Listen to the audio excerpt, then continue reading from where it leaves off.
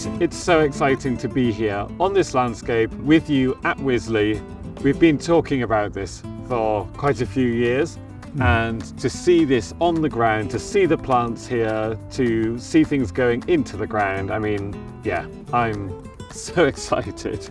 In this stage, when it's ready and we start setting out the plants, I think this is the most exciting part of the whole project. Yeah. There's so much more diversity here than the old borders. I don't know how many species we have or varieties. I think altogether more than 120. Yeah, significantly more than before. Yeah, and I know that normally in gardens I can work with 50, 60 varieties, and I thought, yeah, but working at Wisley, you want to be a sort of show off. We do. We want to blow people away. We want them to be inspired and see plants they've maybe not seen before. It's a good number of plants, you know. Significant, isn't it? And I think they're all in a good combination, so if people want to learn from it, they can pick out their own sort of little combinations. So even if people think, well, I've got a tiny garden, what use is this to me?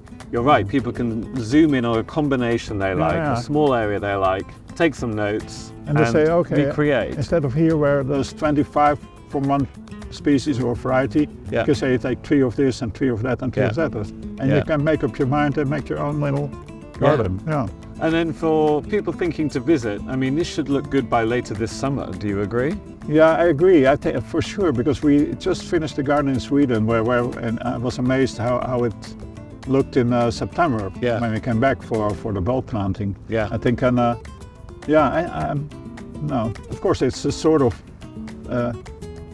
more transparent. Some plants do more than well, some plants are slow. You can see the difference, of course, with the second year, but the first year, I think after June, it's already attractive. This garden is not one idea, you know, it's an idea in a garden with at least 6 planting ideas, you know, the concepts, you can say. And that makes it even more interesting. So people will see the matrix planting styles here, which they didn't see before. And then I think the overall landscape changes. We've gone from 2 borders to a whole landscape experience. And for the Wisley visitor, of course, what's so exciting is you can be in a rock garden that dates from the early 1900s. You've got an amazing glasshouse collection, and then 5 seconds later, you're in this here, landscape. You think, oh God, what is this? Piet, it's so exciting. Thank you so much for coming back here to transform the Wisley borders. And yeah, we look forward to seeing them grow.